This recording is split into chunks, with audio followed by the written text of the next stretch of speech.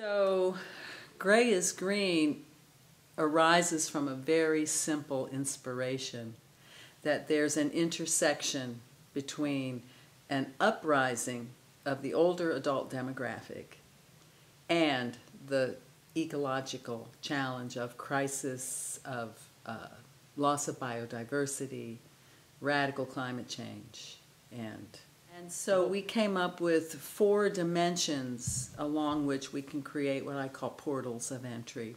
One of them is the standard household sustainability, in recycling, composting, eating low on the food chain, having energy efficient appliances, conserving water, growing your own food. That's still a good idea. There are still people who would like to enter through those portals. They're just now getting around to it. They've lived all their life poo-pooing it. Their kids or their grandkids are saying, how come you don't this? How come you don't that? And maybe they want to try it. We want to speak to that. So that's one, household sustainability. The second one we call community resilience, because they're very real things that need to happen at community scales. We don't live in isolation. We live with zoning regulations that impact waterways and wetlands. We live with roads and highways that cater to the automobile, and some areas are now starting to practice car sharing to reduce the load on the streets.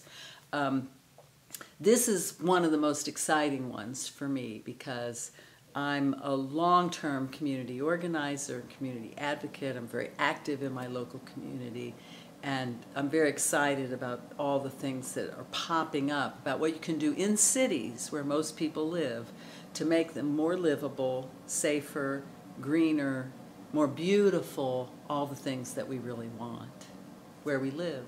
So that's the second one. So that's household sustainability and community resilience. The third one raises some eyebrows because we call it Pathways to Gratitude, and it includes the traditional organized religions. All of these great religious wisdom traditions grew out of earth process itself. And it's been easy to find the ways that these religions are grounded in earth reverence and to write that up. The fourth one is also very exciting. It's called generative advocacy. And the mission of Gray is Green is not to tell people what to advocate for. In generative advocacy, we're putting together a state-of-the-art toolkit for advocacy. So there are a lot of different things that shape the way we think about the world, and our contention is that the way we think about the world either inspires us to be grateful for what we have or not. So we'd like to inspire gratitude as a way to enter the other ways of being good with Earth.